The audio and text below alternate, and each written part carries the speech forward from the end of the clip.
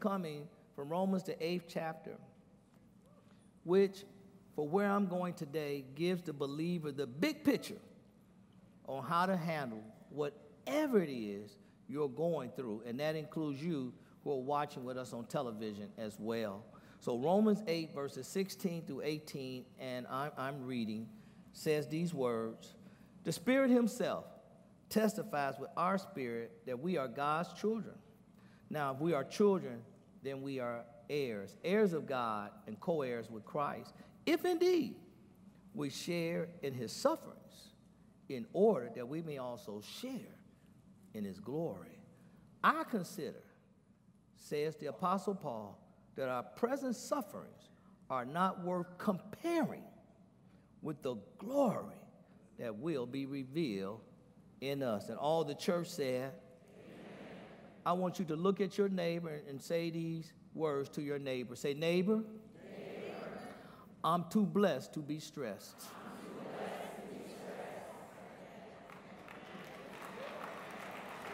See, somebody didn't get that. Somebody didn't get it. We got to give it one more time. Say, neighbor, I'm too blessed to be stressed. Now give God praise like you know that's true. Are you praising him in the balcony? Are you praising him up there? Do I have some praises in the balcony? I'm too blessed to be stressed. If I were to ask you individually what's stressing you out right now, a myriad of answers will come forth. Overtime, sick, health, stress, no sleep, fear, worry, anxiety, my savings, my expectations, retirement, my job, my debt, headaches, sitting right next to me.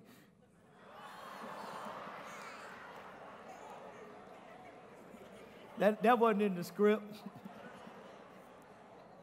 And don't amen that one. I want you to have a wonderful Sunday.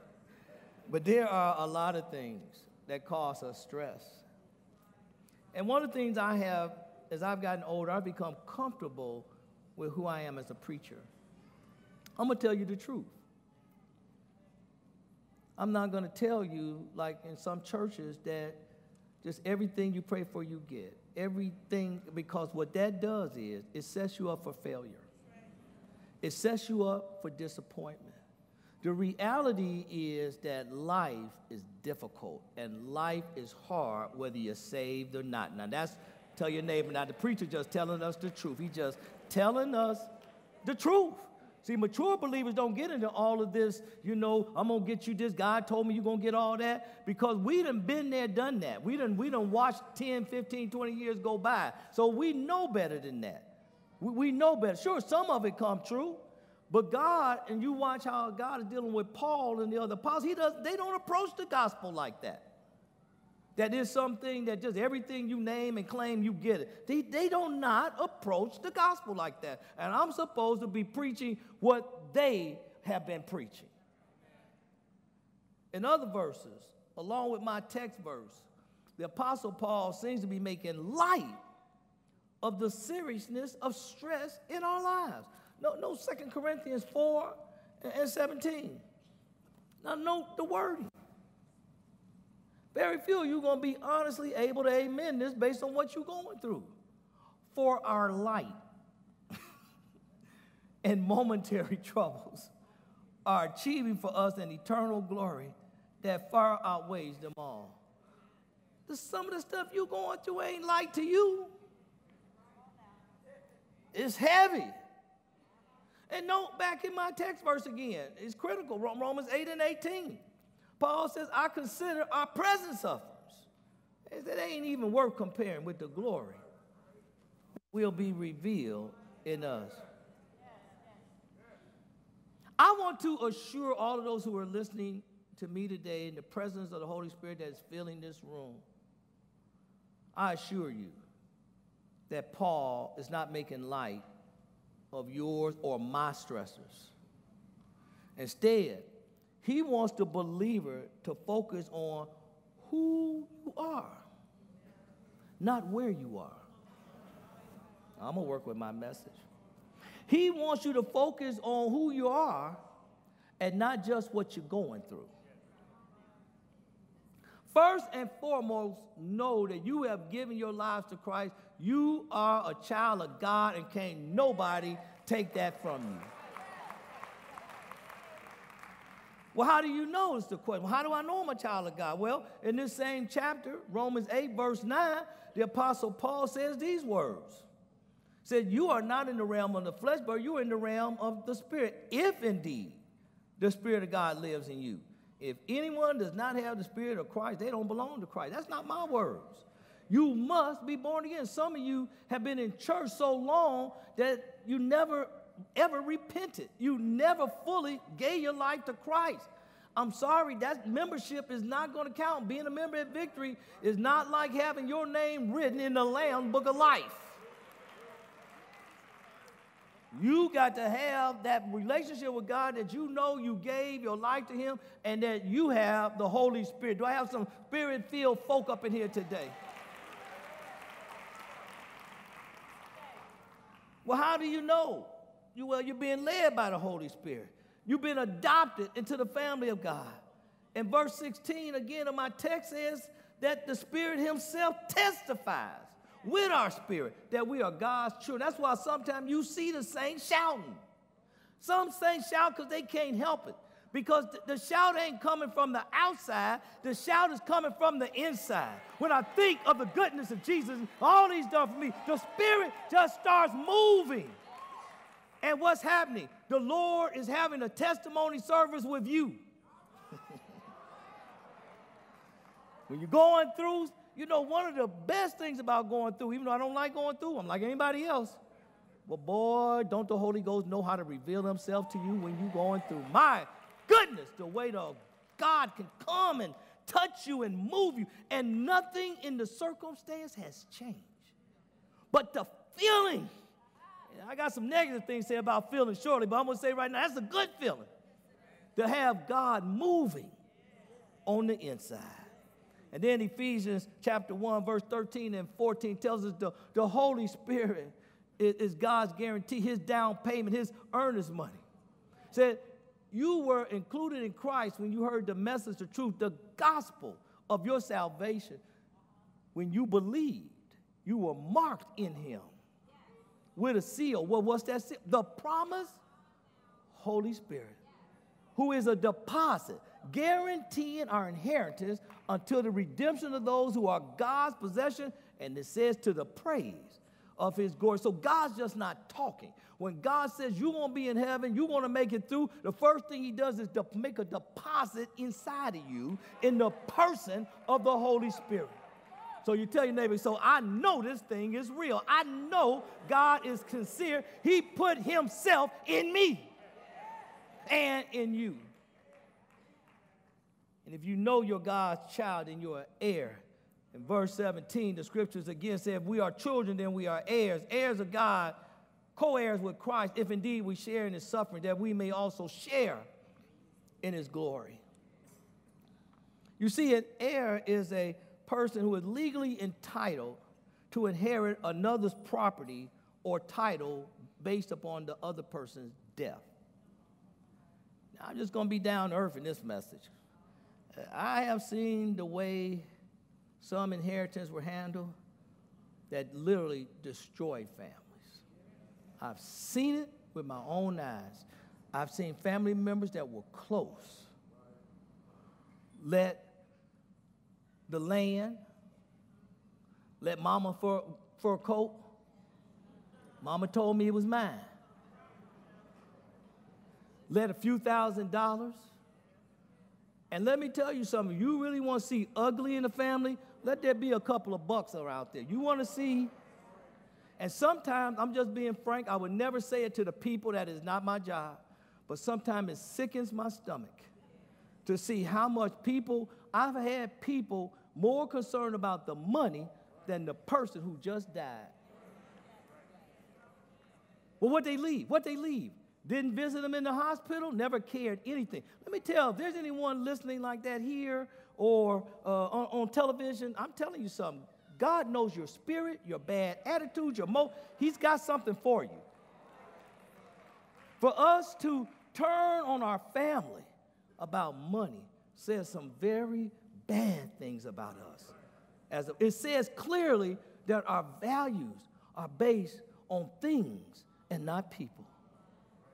And I have seen it over and over. Now, I've not seen it all the time. I've seen other times when family members could care less. Their focus was on Big Mama who just passed, the cousin, the brother, the husband, the whole family bonded together. That's how it should work. And if you want to be frank, it's not a huge problem because, you know, I hate to say this, in the African-American community, most of the time ain't nobody left nothing anyway. We have the story of the twin brothers, Jacob and Esau. Esau being the oldest, Jacob the youngest, in the line of Jesus Christ. You want to see this sense of heir and inheritance again, you will see it in just a moment. The oldest child in the Jewish culture were called the firstborn. The firstborn son had what's called the rights of primogeniture. And the rights of primogeniture meant that the oldest son got 2/3 of the inheritance. So it would be 2/3 versus 1/3. And the reason for that was the fact that they wanted to sense that who the father was and what the father had would pass through this eldest son. So it was very much valued in that culture. Very much valued. Well, Esau was the oldest. Jacob, whose name means deceiver, was the youngest. A situation occurs. I want you to note it. It's in Genesis 25, verses 27 to 34. We're just going to scroll quick because I think you need to see the whole story. It said, the boys grew up. Esau became a skillful hunter, a man of the open country, while Jacob was content to stay at home among the tents. Isaac, who had a taste for wild game, loved Esau, but Rebekah loved Jacob. Tell your neighbor, say, there's some mess right there. There's favoritism right there. Once when Jacob was cooking some stew, Esau came in from the open country famished. He said to Jacob, quick, let me have some of that lentil soup, this red stew. I'm famished. That is why he is also called Edom, because he came out red too. Jacob replied, first, sell me your birthright, the right of the firstborn. Look, I'm about to die, Esau said. What good is the birthright to me? Jacob said, swear to me. So he swore an oath to him, selling his birthright to Jacob. Then Jacob gave Esau some bread, some lentil stew. He ate and drank and then got up and left. So Esau despised his birthright. Brothers and sisters, I want you to be clear about life. What you don't value in life, you ultimately lose. I don't care if it's your marriage. I don't care if it's your health. I don't care if it's your life itself.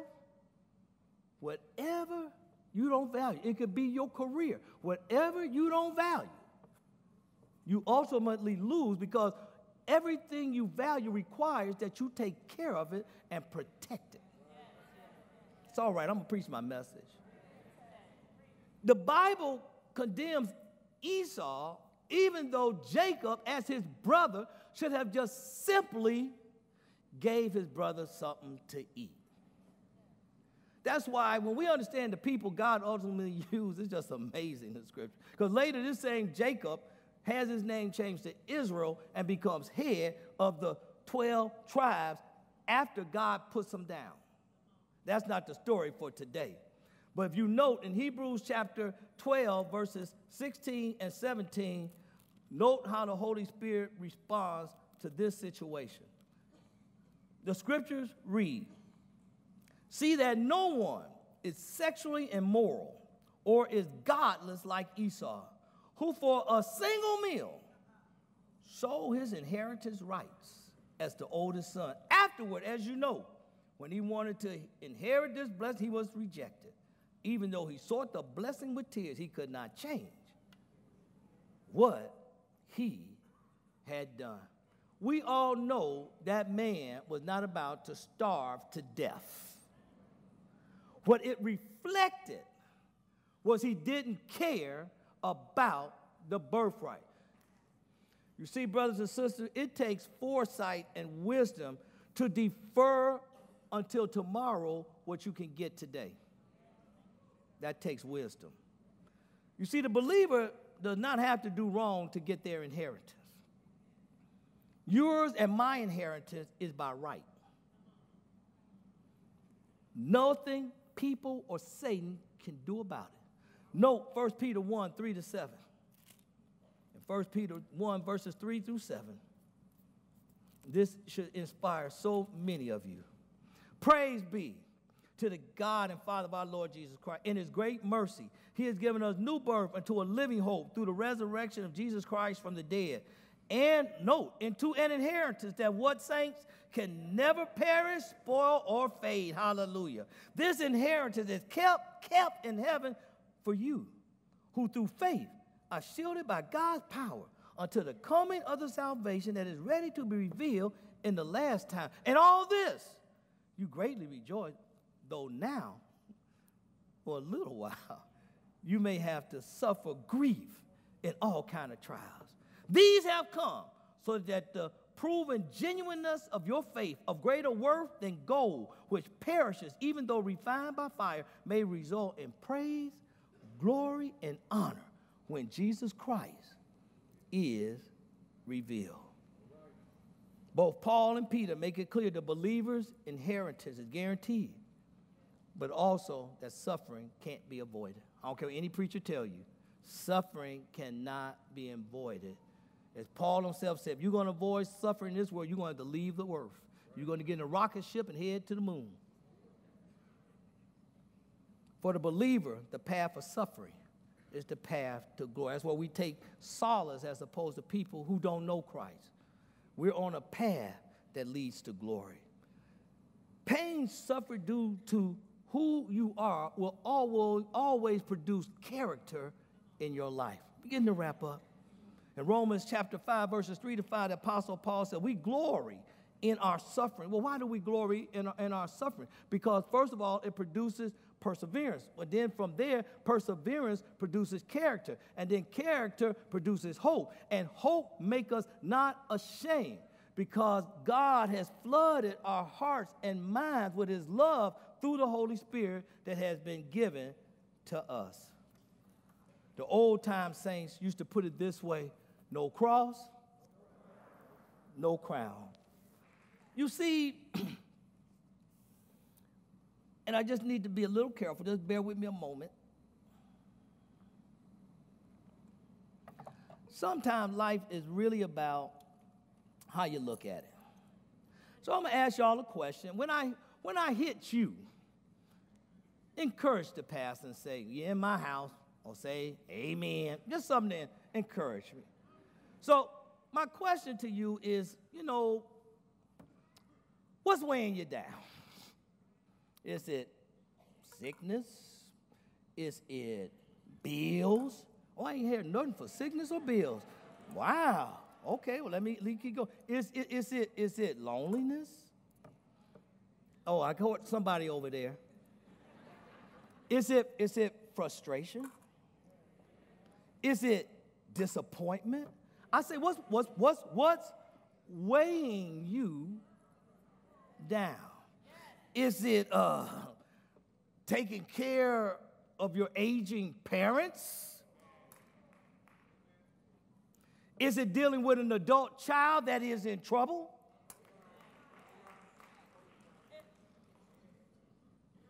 All right, I'm getting there. Is it being lied and cheated on? Is it heartbreak from a loved one that has gone on to be with the Lord? Is it a marriage that you have done now you can't amen this one. They hear.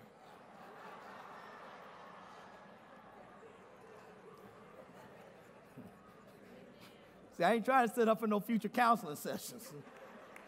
But is it a marriage you've been working on 5, 7, 10 years? Does it seem like the more effort you put in it, seem like the worse it gets? Is it your career?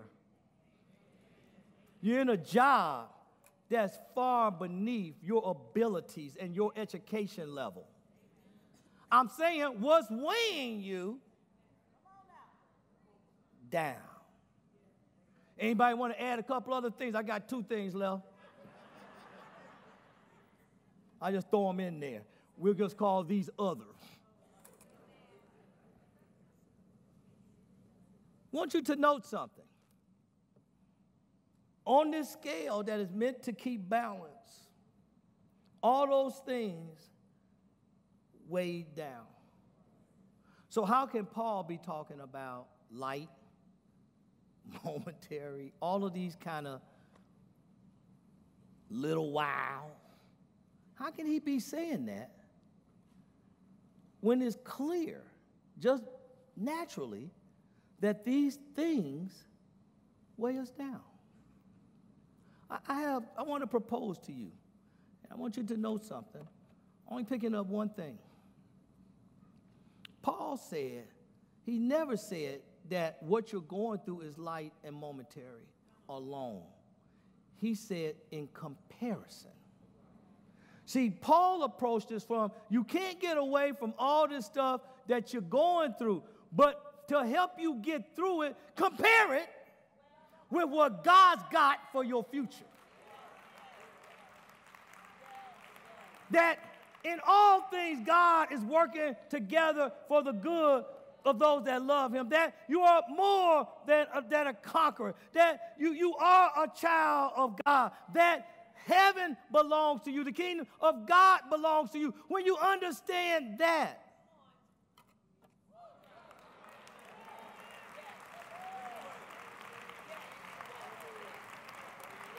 see, when you understand that, all of that stuff now has been tipped the other way. And that's how you get through your stuff. Give God some praise up in this place. Here's what I'm here to tell you. Here's what I'm telling you. Here's what I'm telling you. As these things are in here. And change. I'm going to put one more thing over here. We don't need number 1. I'm going to put another just so you can really see. I can just put a couple of things in here that outweigh everything over there. Well, Pastor Singleton, what are you saying? As I close, here's what I'm saying to you. For every hurt, there's a hallelujah.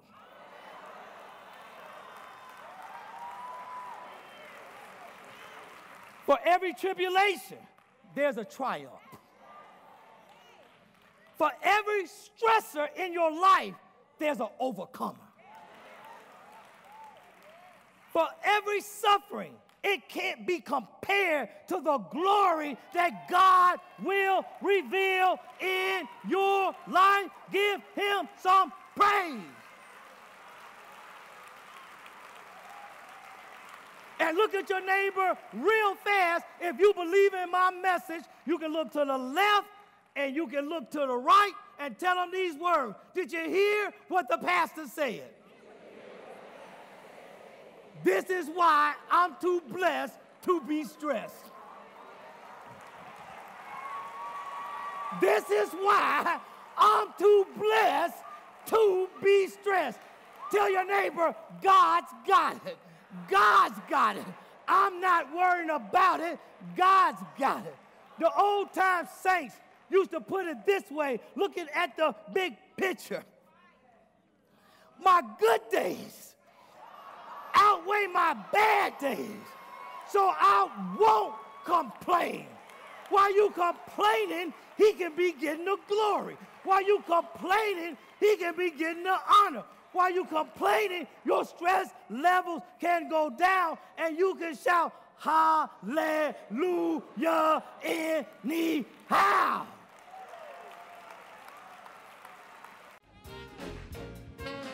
Thank you for joining us today, and we look forward to worshiping with you at either our 9 a.m.